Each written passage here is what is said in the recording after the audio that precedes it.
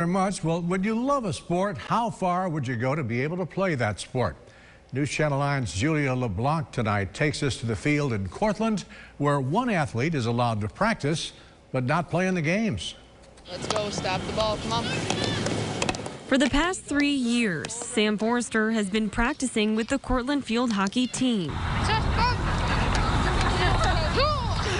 But he's not allowed to suit up for the games. When I first started, it was a sport I had an interest in. And then, since then, I've never felt like I've been more part of a family, more part of a team.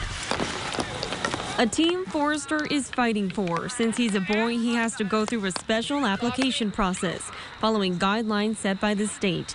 Those papers have been denied 3 times, and now he's in the middle of appealing.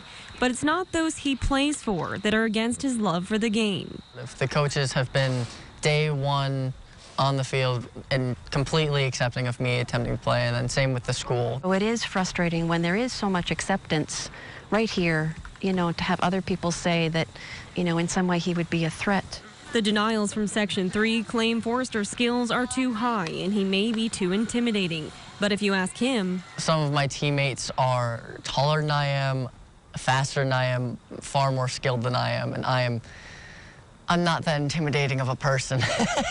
a feeling echoed by his fellow Tigers.